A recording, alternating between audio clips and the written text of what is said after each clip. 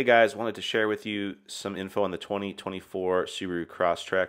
So it's going to come in 4 trim levels and a 5th to come later in the year. There's a base and a premium available right now.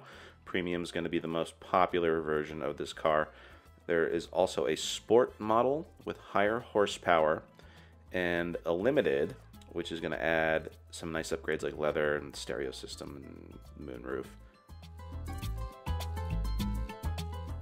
So Subaru's done a minor refresh, I would call it, on the 24 Crosstrek. It's got new lights, front and rear. They've implemented the big infotainment screen that we've seen in the Subaru Outback. Wireless charging is now becoming a common option that we'll see. It's just a classic Crosstrek with some nice upgrades. Still a tremendously good leasing car. And they're also amazing in terms of resale. So head on over to the configurator. You can build one out.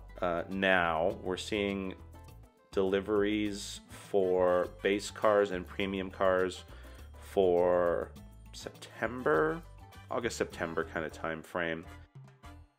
And if you're looking for the sport or the limited model, they're just around the corner. So we're going to see those available in the fall here, and they're open for order as well.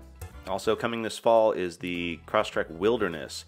I like what Subaru's doing here with their Wilderness models. This is actually very capable. It's got 9.3 inches of ground clearance, which is definitely class leading. It's going to come with off-road tires, roof rails, kind of the off-road look, and they've also fit it with extra towing capacity, which is a little unusual for these small SUVs, but I think Subaru's really leaning into capability. They're really giving us a lot of function in this car. So don't sleep on this Crosstrek Wilderness. I think it's going to be a really popular model. Going to be hitting this fall.